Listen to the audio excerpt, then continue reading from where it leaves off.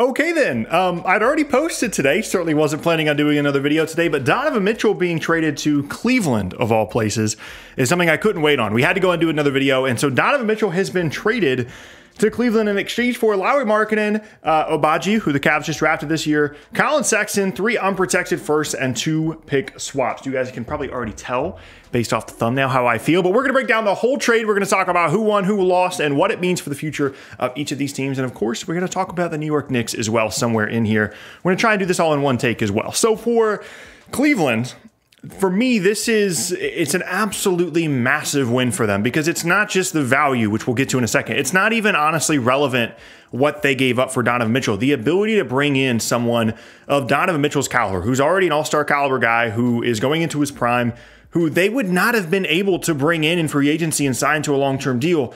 The value of that in and of itself is massive to a franchise like Cleveland. It's not like this is New York, this is LA, this is Miami trading for Donovan Mitchell. They don't get opportunities to bring in players of this caliber unless it is, as you can see with the rest of their roster, someone like Darius Garland or Evan Mobley who they drafted, or finding a player that the other teams really undervalued and they were able to bring in a trade and then sign long-term, that guy being Jared Allen.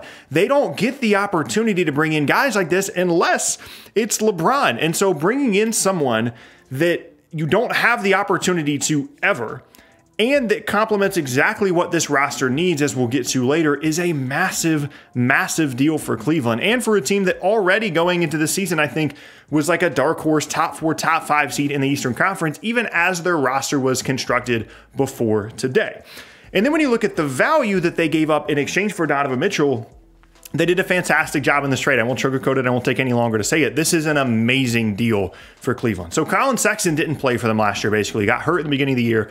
The year before, when Cleveland was objectively bad as a basketball team, he scored a lot of points per game and was one of the more surprising points per game leaders in the league the year before. And so there's maybe some value there to Utah. Markkanen is a guy that lasted way into the restricted free agency process last year that Cleveland got later on in that process. Obagi, they just drafted, and then 3 unprotected firsts and 2 pick swaps. And to me, that reads as Obagi is a first because they just got him in the first round. So 4 firsts, 2 swaps. And then I honestly don't really care about the fact that they gave up Markkanen, who doesn't really fit with their roster, but was just kind of an asset, and Colin Sexton, who didn't play for them last year, and it's unclear whether he fits alongside of Darius Garland, who I would prioritize over Colin Sexton moving forward anyway. So when you look at what Cleveland actually gave up in terms of their real roster this upcoming season, it is 4 first-round picks, 2 pick swaps, and Lauri Markkanen. That, to me, is what mattered to the roster this upcoming season. It was unclear whether Colin Sexton was even going to return to them this season. And so to give up that in exchange for a player in Mitchell that is all-star caliber, going into his prime, sign long-term, that's exactly what they need on this roster. It is a 100 out of 100 for them in terms of a grade. Like, it is as good as you can do from a trade perspective if you're Cleveland. And what blows my mind, as we'll get to later, is that this was the deal, not only that Utah accepted, but that would obviously, in their opinion, was the best deal out there for Donovan Mitchell. That blows my mind. But what I would imagine most people are more interested in this video particularly is Utah, what their mindset is here. So for them, they clearly went into this offseason when they decided to move on from the Rudy Gobert, Donovan Mitchell thing. They clearly decided that draft capital was their priority. They get a ton of picks in the Gobert trade. Now they get a ton of picks in the Mitchell trade. And overall, they've overhauled their roster in a really significant way with all these future picks and with flexible pieces and young guys and all these different things. Here's my issue, though. We've done this before, right, with the James Harden trade. I don't know who the young guy is that you're looking at and saying, this is the guy that we got for Donovan Mitchell. This is the guy that it turns out we could have gotten for Rudy Gobert, considering where his trade value was apparently at least to Minnesota. There's no player on the roster. Like, Colin Sexton's fine. Lauri Markkanen's fine. Like, Malik Beasley's fine. But all those guys are on the same level to me. None of them are on that, as we'll get to later, RJ Barrett level of value to me personally. And so if you're Utah, like, the picks are great. Like, congratulations, you moved off a ton of salary.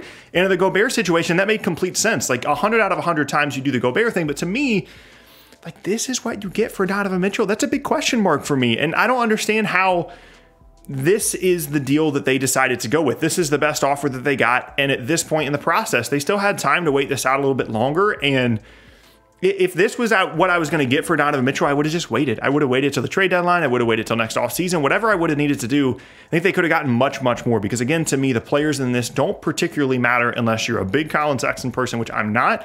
And so it's basically 4 unprotected picks and two pick swaps for Donovan Mitchell, which, you know, it's an all-star caliber player. So like that's a lot of value. But at the end of the day, I would have wanted more personally if I was Utah. And then we can't escape this Donovan Mitchell situation without talking about the Knicks, right?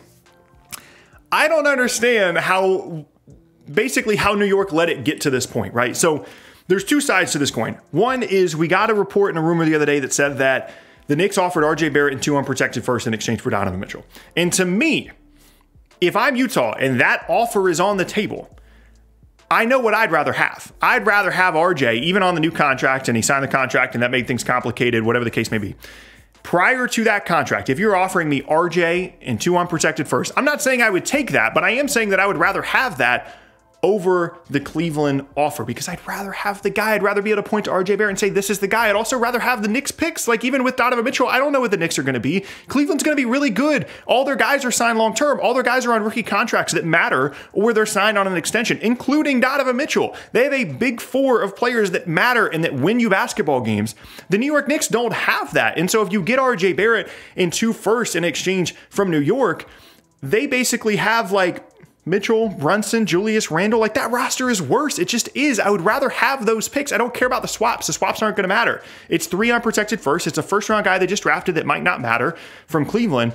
I would have rather had, if it was on the table, I would have rather had the Knicks package of RJ Barrett and 2 firsts rather than what they got from Cleveland. Now, there's 2 sides to that. One, we don't know if New York actually offered that. And if they did offer that and Utah chose this Cleveland deal over the New York one, I don't understand that. But if they didn't offer that and it was like Quentin Grimes and 3 firsts, then I understand what Utah's doing here in terms of taking the Cleveland offer. But there's so many different sides to this. And what it comes down to me is I don't know how New York let this one slip away. I don't know how they let Cleveland, of all teams, outbid them for Donovan Mitchell when Mitchell clearly wanted to go to New York and Cleveland didn't give up any of their main pieces. Like if you had told me that for whatever reason Cleveland gave up Garland or Mobley or Allen or whatever the case may be, plus some picks, then I'd be like, okay, it's a good thing New York stayed away because it's just not worth that level of value. But Cleveland didn't have to do that, which hurts the pick compensation going back to Utah, and it makes them a really good team. I can't understand, unless they offered RJ and 2 firsts, which maybe they did,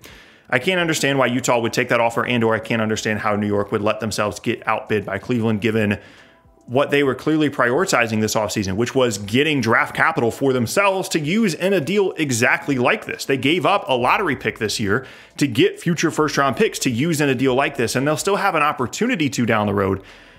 But there's no way, in my opinion, you can let yourselves get outbid by a team that Donovan Mitchell didn't want to go to as much as he wanted to go to New York. Now, at the end of the day, with all those things said, all the trade breakdowns you can do, I think the thing to come away from with this is super exciting for Cleveland, like unbelievably exciting. I went from like, I felt like I was more pro Cleveland than most people out there in terms of the roster they were building and what they had put together than most people. And now I feel like everybody's going to kind of jump on that bandwagon. Like what they needed, apart from like a 2A wing that every team in the league seems to need. Apart from that, what they needed was they needed another creator. They needed offense alongside Darius Garland. As great as Darius Garland is, I love Darius Garland. He's an unbelievable all-star caliber guy. Just him running around out there, kicking it out to Isaac Okoro was not going to work. Like they needed more offensive firepower. And if that guy wasn't going to be Colin Sexton, which I don't think that's necessarily a winning formula for you, then they needed to bring in someone else. And like normally when these kinds of big trades happen, you have teams like Memphis, and in this case, Cleveland, and other teams thrown out there as like, hey, they could be an option. It would work really well if they would actually go there, but they never actually end up being traded there.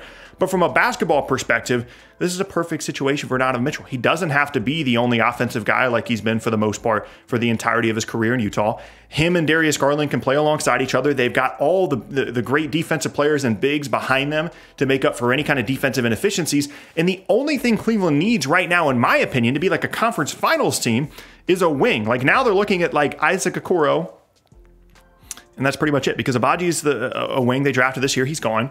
Markkanen, they traded away. He's never really going to be like the 3-and-D wing that they needed. But now it's like, hey, Isaac Okoro, can you maybe make like 35% of your spot up threes? Like that would be really nice. It's the only piece that they're missing in terms of their lineup.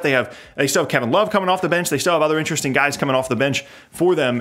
Now they're like, one or two trades away, I think, from being like a conference finals or maybe even a finals team with as young of a roster as they have as Mobley and Allen and Garland and Mitchell continue to grow and develop together. This is as good of a like 26, 27 and under group and core as we have in the league when you consider that Mobley's a second-year guy, Jared Allen is on a rookie extension, Darius Garland hasn't even hit his rookie extension yet, and Donovan Mitchell is signed long-term as well. And I think that is such a critical part of all this, because if you're Cleveland and you're going to bet on this, and I think it's the correct bet that you're going to give up these future picks, you're going to give up these unprotected assets, and more than likely they're going to be in the 20s. If you're going to bet that that's the case, you need to make sure that if something bad happens, it's injury related or some kind of weird performance thing. It's not guys leaving, guys being unhappy, guys being traded.